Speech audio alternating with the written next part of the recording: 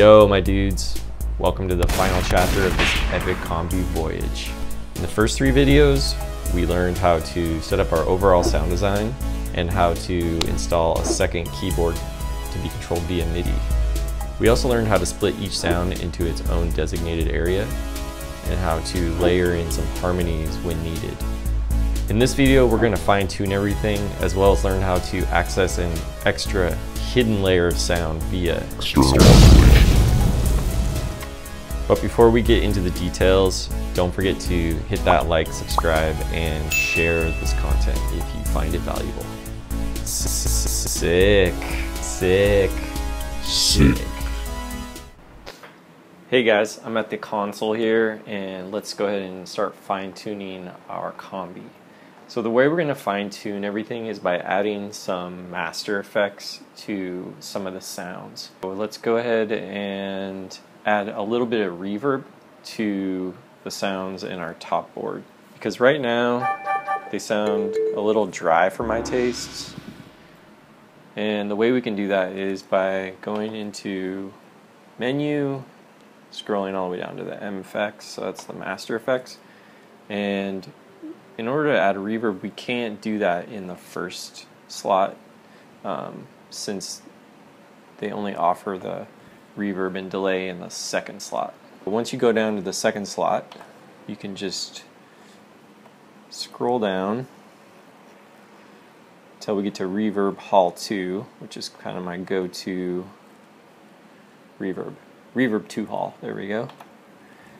And we want to turn everything up to 127, and then we want to make sure that it's enabled, just like that. Unfortunately, it's still dry. Well, the reason is because we have to actually enable the send as well as the return. So let's go ahead and exit out of here, leaving everything the way we set it, and then we go to menu, scroll down to FX routing, put enter, and then we want to go one page over to the send. Now we can control the sends for each timbre or channel that we have sounds programmed to. So we said we wanted to do the first 3 channels, so that would be my flute, my vibes, and my gong. So what we want to do is we want to go to send 2, because send 2 is going to line up with the second slot of the master effect, and we just want to crank that up all the way. So now you can hear reverb on the vibraphone. If we go over to the second slot, or the second timbre, you can hear it on the flute. And if we go to the third one where our gong is, just turn that all the way up to 127, and now we have reverb on all 3 sounds on the top board. Now let's say we want to add a little bit of chorus effect to our pad. We can do that in the master effects under the first slot. So in the master effects, we're going to go to our first slot, and then I'm going to go down to a random chorus. Let's see, stereo chorus, that looks good.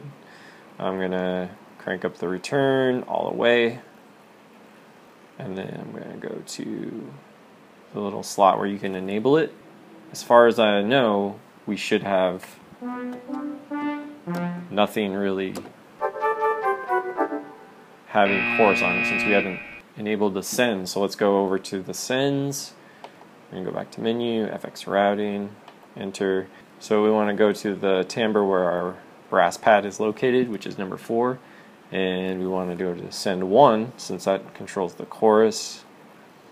Crank it all the way up.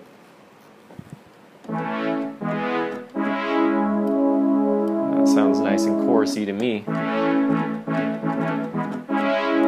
So if we want to kind of compare like what it sounds like before or completely dry, we can just go all the way back to the master effects menu, go to this little enable toggle thing, and this is with chorus, and without chorus, so you can kind of tell the difference.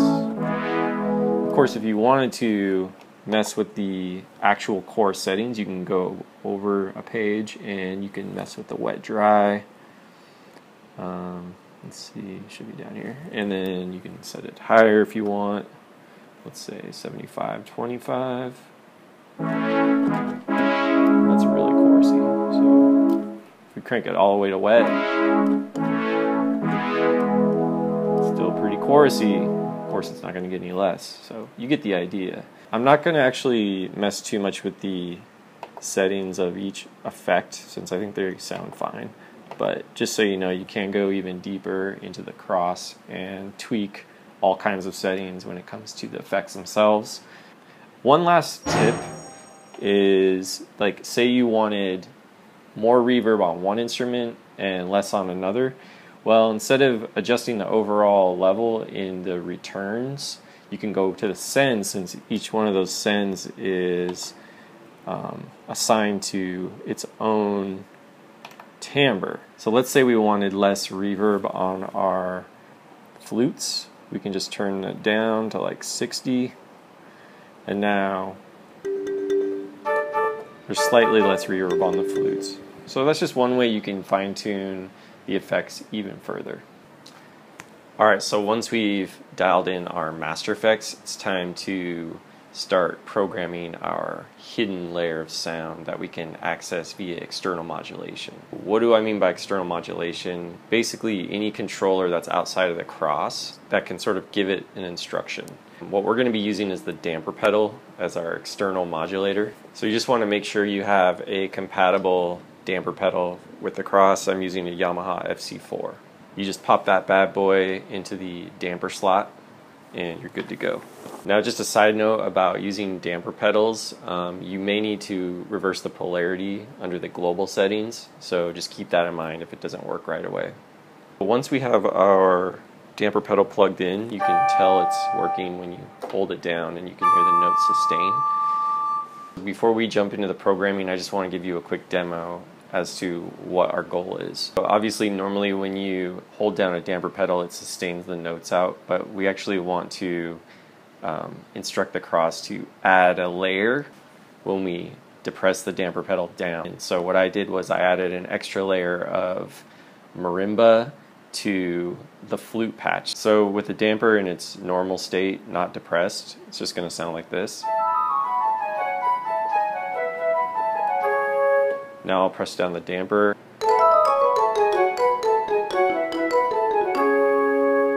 So this allows us to just add an extra layer in on the fly. The one downside to this is you're not going to be able to sustain the notes, but for this song there's no point in doing that, so it works out pretty well. Okay, so to achieve this effect there's a few steps involved. The first thing we want to do is we want to dismantle the damper effect from all of the flute timbres as well as the new timbre we're about to build. So the way you do that is you go into menu and you go down to MIDI filter and you see how damper is sort of highlighted there. We just want to go to our initial flute, which is number 2, take that off, and then we have our additionals that are on 7 through 11, and then our new timbre that we're going to assign our marimbas are going to be on number 12, so we just want to get rid of it. That way we're not going to be sustaining any notes on any of those timbres. Alright, so once we've done that, we can go ahead and assign our new timbre to slot number 12, and I'm just going to do Bell 32 Mondo Rimba. Ta-da! And you won't be able to hear it yet because we need to go to the timbre menu and select the correct MIDI channel. There we go. And we just want to go to 1. Since all of our top board settings are assigned to MIDI channel 1. Okay, now we can start to hear it, but it's sort of an octave too low. So easy fix is you just go back over to pitch, transpose it up 1 full octave.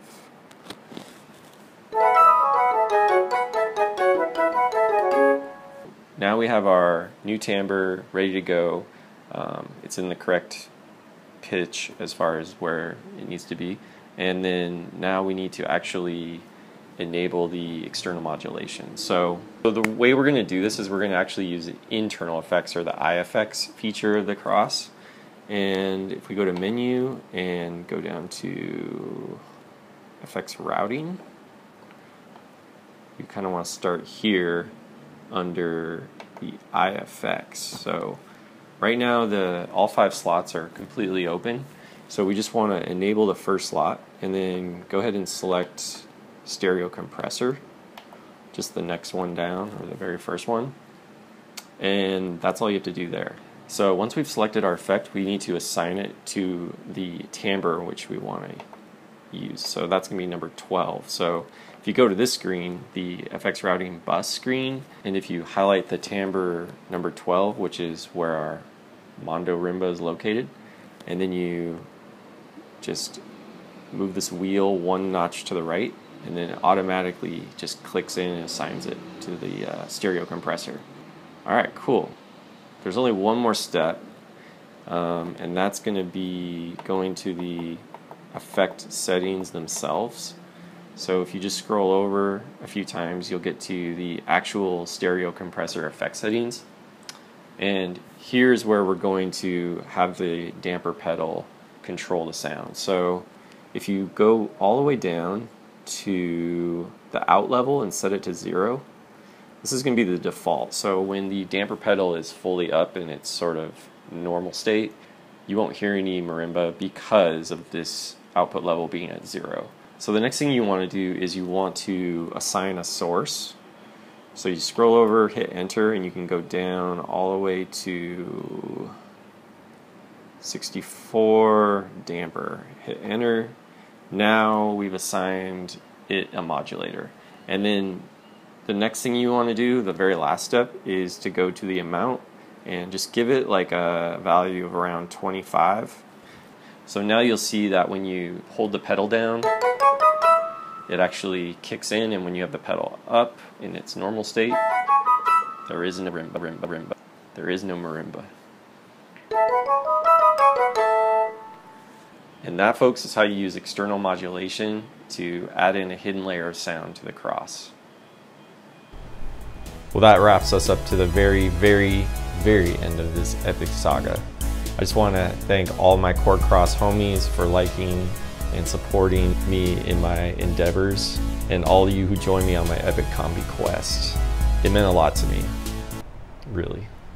I hope everyone learned something new, at least one thing, and feel free to please leave a comment if you have any questions about how this stuff works. I'll try to get back to you as soon as I can. Also, feel free to hit me up on my social platforms. We got Facebook, Instagram, Twitter, and you know where to find me, or Junge Music. If you're curious to figure out more about me, I've got some musical projects. I've got a yacht rock cover band called the Sunset Grooves.